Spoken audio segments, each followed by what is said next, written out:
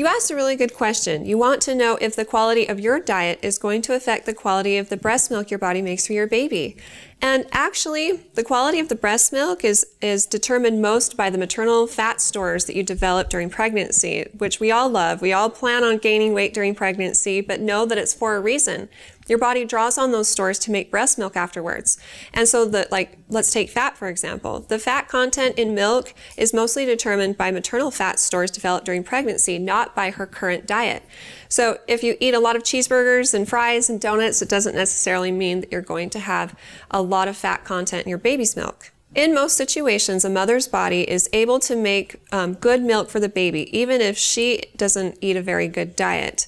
Your body will take what it needs to make good milk. And so eventually, if you are chronically nutritionally depleted, then your body might start to suffer and it could make milk that's subpar for your baby. But again, that would be a chronic type of thing. So if you go a day or two where you're not eating very well, it doesn't mean your baby's not going to get good milk. Again, it will just take it from your body to feed your baby. While you're breastfeeding, it's really important to take a prenatal vitamin to help make sure that your needs are met and then also your baby's.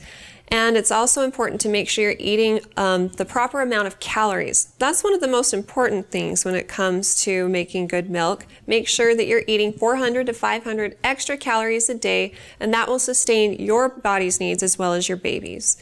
If you have more specific questions about whether or not the milk that you're making is enough for your baby, talk with your pediatrician.